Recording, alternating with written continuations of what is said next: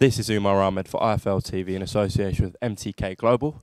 I'm joined by John Rawling. I just want to talk to you about, firstly, commentating on Wilder Fury. How was that as an experience for you?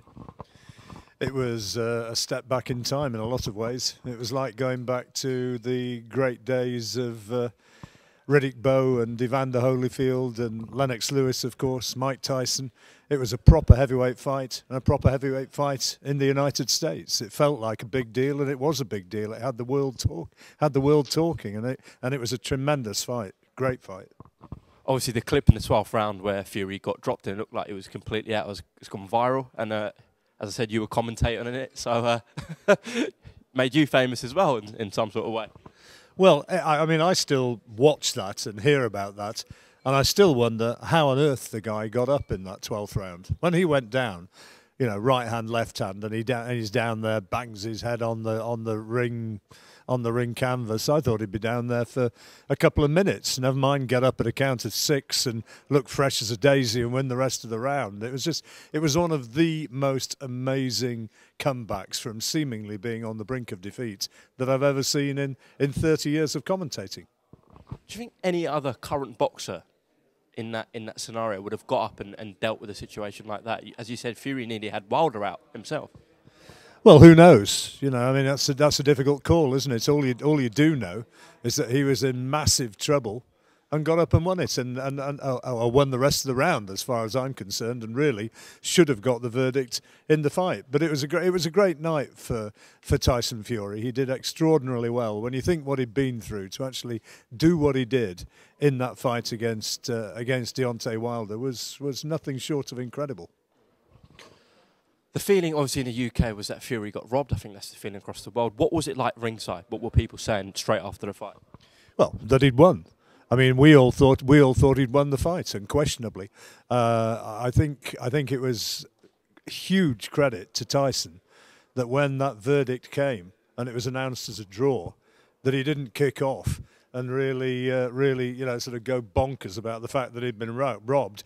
Because I think with thousands of people there, a lot of travellers who'd gone across to watch him in Los Angeles, I think, you know, it could have been a very, very volatile atmosphere. And the fact that Tyson took it so sensibly and in such a mature manner probably saved boxing from what could have been a very nasty moment. If you did react in a rage of fury, let's say, and as you said, all the travelling fans there sort of caused a riot, do you think that's what we'd be talking about still, rather than the fight itself? Well, mercifully, it didn't happen. So, you know, I mean, it's only my surmisal that it might have happened. I mean, there's no guarantee that it would have happened. But I think that the fact that he took it well was indicative of the fact that he really has matured so much, not only as a fighter, but as a man. Out of all the sort of fights you've been to and commentated on, where does that rank? Well, it's up there. I think the overall standard of the fight has been better elsewhere. You know, when you saw Lennox Lewis and Evander Holyfield, or Evander Holyfield and Riddick Bowe, I think technically they were much better fighters, because Deontay Wilder as a boxer is very, very limited, but he does have huge punch power. So it was tremendously exciting, massively exciting, and probably the best fight in the heavyweight division that certainly the United States has seen since Lennox Lewis fought Vitaly Klitschko. I think it's a throwback to that extent, but you know, actually as a heavyweight contest, I'm not convinced it was as good as the Bowe Holyfield fights, but it was up there. Amazing drama, and it really put heavyweight boxing in the United States back on the radar straight away. Everybody's talking about it again, and the United States are in there bidding and hoping that a rematch is going to be over there rather than over here. Now, off camera, you're telling me about some comments Bob Arum made about Anthony Joshua. Could you just sort of go into that, please? Well, Bob Arum's just saying that he thinks that Anthony Joshua ought to be fighting one of the big names, ought to be fighting either Fury or Wilder or even Dillian Whyte, and that over in the United States at the moment, the perception among the boxing public there is that the world #1 is Tyson Fury. And Bob Arum was just asked the question, you know, where does AJ stand. And over here, Anthony Joshua is massive news over in the UK, and rightly so. He's been brilliantly promoted and has made astronomical amounts of money.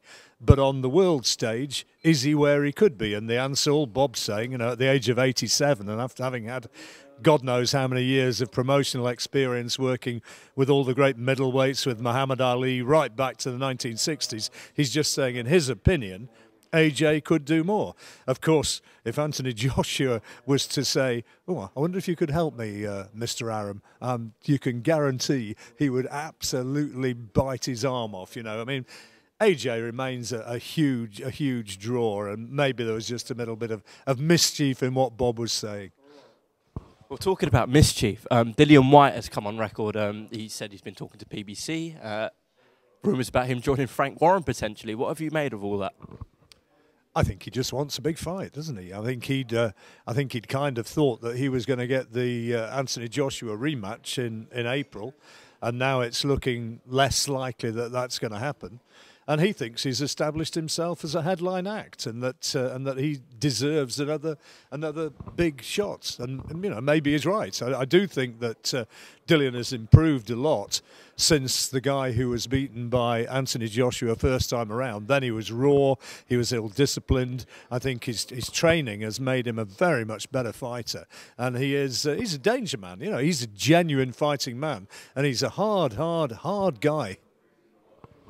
Now, we were here at press conference for Crawford Khan last week, and obviously you were on stage. A lot of the comments on the press conference videos, what's John Rawling doing here? Khan's obviously attached with Eddie Hearn, Matchroom and Sky. What's your involvement? Could you just explain how that sort of came about for you to be on that stage, and who contacted you for that? I was contacted by Bob Aram's organisation asking if I'd host the press conference. They like the way that I do them over here, and I was asked if I could do it. I asked with my contacts in television and with Frank Warren's promotional organisation whether they had any objections, and I was told no.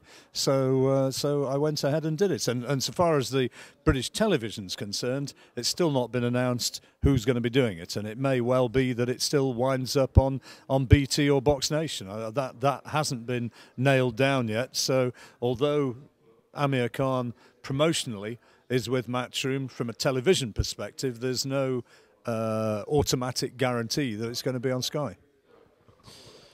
Okay, just moving back to last year again, one of the best fights of the year, Frampton-Warrington. What's your gut instinct telling you? Do you think Carl Frampton will continue? Have you heard anything? Well, my understanding is that he is going to fight on. I think Carl, in the run-up to that fight, he said that he felt as well as he'd ever felt, and he felt as though he'd still got something left in the tank. And although on the night Josh Warrington was absolutely inspired, I think Carl, probably after a little bit of time to reassess, believes that he's got fights still within him, and I wouldn't be at all surprised to see him fight again, perhaps at the Odyssey in Belfast this summer. And if he gets a rehabilitation victory under his belt, then we move on from there. And he'll believe that, and I think he's right, that there are still big fights out there for him. The Santa Cruz fight hasn't gone away simply because he's lost to Josh Warrington. If he'd been annihilated by Josh Warrington, then yes, it would have gone away. But he wasn't. It was a competitive fight. It was one of the best fights that we've seen in a British ring. And to have a fight of that stature, you don't just have one guy steamrolling all over him.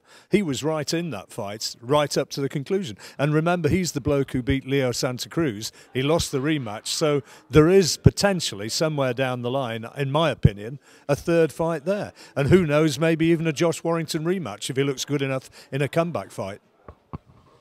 And with Josh Warrington, obviously we know the situation with Kid Galahad. The purse bids have been extended, but I think deep down he wants to fight Valdez. What would you rather see, John?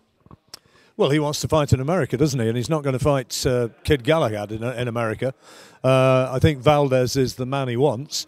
Valdez is going to be in the ring shortly, and I think they'll just take a look at how he looks, how long he's going to be away from boxing after that and take it from there. I'm sure Josh would rather fight Valdez than Galahad, and it would certainly be well, in my opinion, it would be a more marketable fight if it were to happen. Just lastly, some good news about Billy Joe Saunders. Been made mandatory for his old belt against Andrade. What did you make of the whole situation with Billy Joe about the nasal spray? Did you sort of buy the excuse? Well, I mean, I know more about it than you do. I don't have an inside track on this. All I do know is that it's one of the substances which is borderline. Had he been tested in the UK, that would have been a clear test. That would not have been a negative reading, and he wouldn't have been banned as a result of something under British testing rules.